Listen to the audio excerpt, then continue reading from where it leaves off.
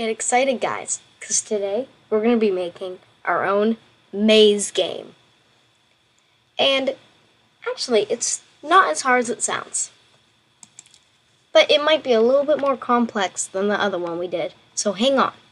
So, I'm first going to want an on-start block and a forever block. Let's add 2 if statements. 4, actually. And let's put key space pressed on all these. And I'll pause your video if I'm going a little bit too fast. Also, now we're going to want up arrow, down arrow, right arrow, and left arrow. So I know I'm going a little fast. Let me explain this. So what I'm saying is that if the up key is pressed, then, well, so far nothing will happen. Or any of this stuff. Now let's add a move block to all of these, and let's test it out. Move 10 steps. Ack. Got right in there. Problem with text coding. I mean, block coding, sorry. I do a little bit of both. Okay, so right now if we tried to do this, he would move with any key. It's not exactly what we want. Also, let's add this block that says go to 0, 0, so we never lose him. But to make him point in the direction we want, all we need to do is a point direction block. So let's add that, change that to 0. And after this, we can make our guy look cool.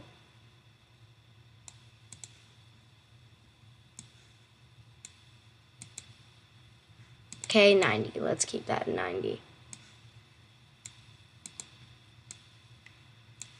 Okay, so now this is going pretty good. Got some fine code brewing. Okay, but anyways, let's continue. So now, if we look at this, he's all weird looking. And if you want to get rid of that, add this block. Now he'll walk like this. But I'm going to change my character because I think I want my character to be another cat. And speaking of which, later at some point we are going to be learning how to make our own sprites. But now, this looks okay with this guy. Oh no, left. So if you want to get rid of that, you're going to have to go to direction and press this. And now, I should be able to move like this.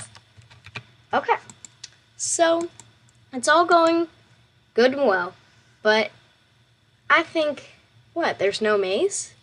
Yeah, you're right. So first, before we do any of that, I want to show you around making your own character. Press paint in the costumes tab, and first I'll show you vector, actually.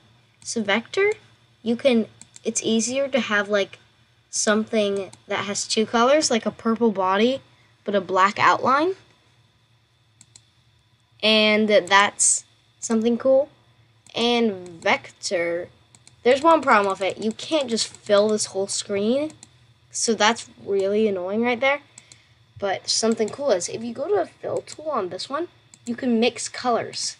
Watch this. Now it looks like this. Also, you can write a bunch of stuff and come back and change it later.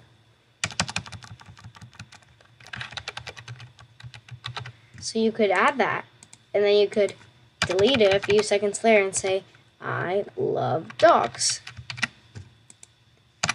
But if you tried this in Bitmap, tried to come back to it, you can't. And you could accidentally, like, type something on top. And also, if you come back to vector and you try and select something that you edited with that, you can't select it anymore. Sure, you can select this because this is the whole picture, but you can't select anything else. So that's the bummer part. So you can play with either, and the rest kind of works like just, like anything. I think I'm going to have a little guy that's like a little square. And you don't have to do drawing either. I'm not that great at it. I don't really enjoy it either. I'm more of a coder. But there are a lot of people on Scratch, if you love animating or drawing or whatever, that will follow along with you. Also, like we said last time, you can copy, and this comes really handy if you want to copy something you made, like a hand, for example, and put it over here. Now, I'm going to add 2 little eyes to this guy. Oh, he's so cute. I'm going to put a little... No, he looks okay. So now, let's delete this little guy. And now, if I play... Oops, is he backwards? Nope, he's facing the right way. So now, he walks around like this. Oh, he's so cute.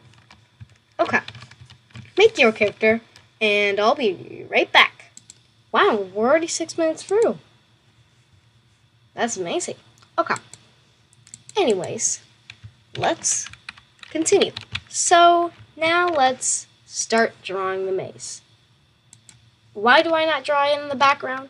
Because if we want a character that, like, just touches color, which is something you can do, then it comes kind of hard, because then if you want to have, like, enemy, like a certain person in your game that's supposed to be friendly, if they have that color on them, it's a complete failure.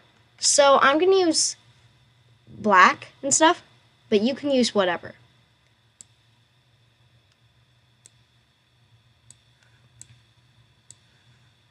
So let's make a little maze that... And there are kind of 2 options for a maze. You can make it so you get hurt instantly, or you can't move around the walls. Either which are fine. I'm going to delete some of this. The good thing about Vector is it makes sure that whatever you delete is kind of clean-ish, you know what I mean? It does its best to make things kind of clean. Okay. And that white drop there, I swear, it's not like something I should be worried about. And I'm going to draw a big thing right here. And why don't I pause the video and I'll come right back. Okay guys, so my maze, ta-da! Now let's test it and see if it blocks our... Oh, it doesn't block our player. Man, I need to make an edit on my plays. So let me make an edit on my maze. And then I'll show you how to get the maze working.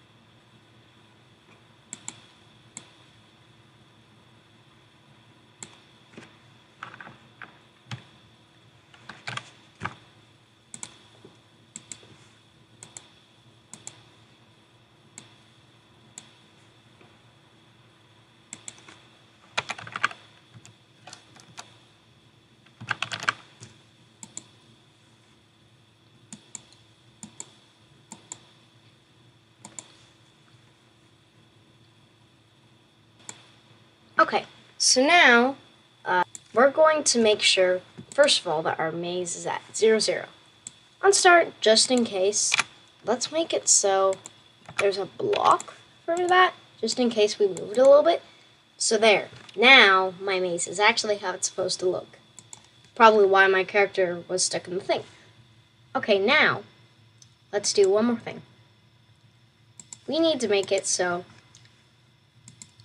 if the player is touching the maze, like the same thing we did with the cat in the first video, we're going to make it so he moves back